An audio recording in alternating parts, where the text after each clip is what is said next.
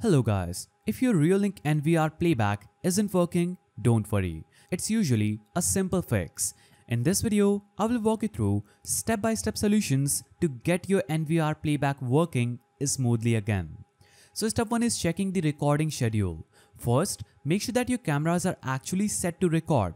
Open your NVR menu and check the recording schedule. If recording isn't properly enabled, there won't be any footage available for playback.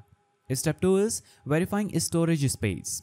So go to the storage settings and check if your NVR's hard drive is full or not properly recognized. If the storage is missing or full without overwriting enabled, playback will fail because no new footage is being saved. Now, sometimes specific hours or dates might not have been recorded due to temporary disconnections. Try selecting different time frames on the playback timeline to see if other recordings load successfully. Now, make sure that each connected camera is actively recording to the NVR, and if a camera is disconnected or not recording due to network issues, you will see its footage during the playback. A quick reboot can fix temporary glitches.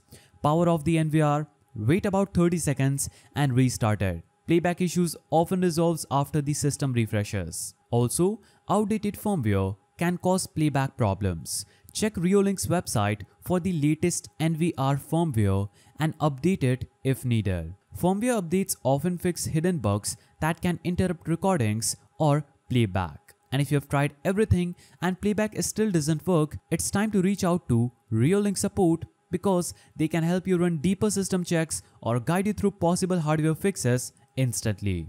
So, these were the simple ways through which you can fix your Reolink NVR Playback not working.